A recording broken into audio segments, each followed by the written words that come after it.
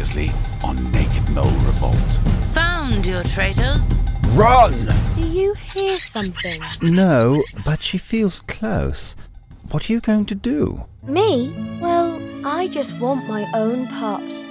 Couldn't we all just get along?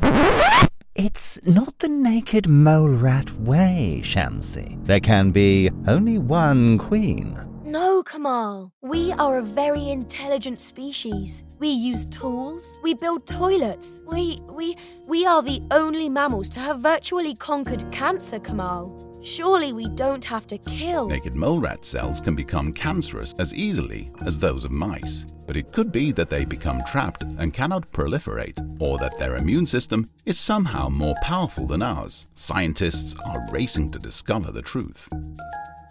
Of course, harmony can be restored. Peace in the tunnels of the kingdom can come again, but only after you must. Kill her? No, I can't. I would, of course, be at your side. Kamal, I'm sorry, you're not my type. You'll regret that, pipsqueak. What? Scurrilous, lechy squealer. I'll put you under my paw. Aiden, I miss your principles. Should I follow you? No, that was your destiny. I'll stand my ground.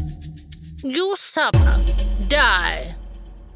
It is entirely mythical that naked mole rats can live forever, nor are they immune to pain. But their immense longevity, healthy brains, super low cancer incidence, and self-anesthetizing biology makes them immensely interesting animals.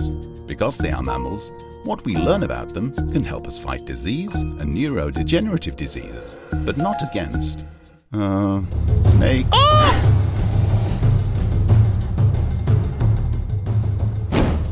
Aiden! Oh, Samshi, I was cornered by the snake. What happened here? Oh, things have changed. You wanted to be a chosen mate, yeah?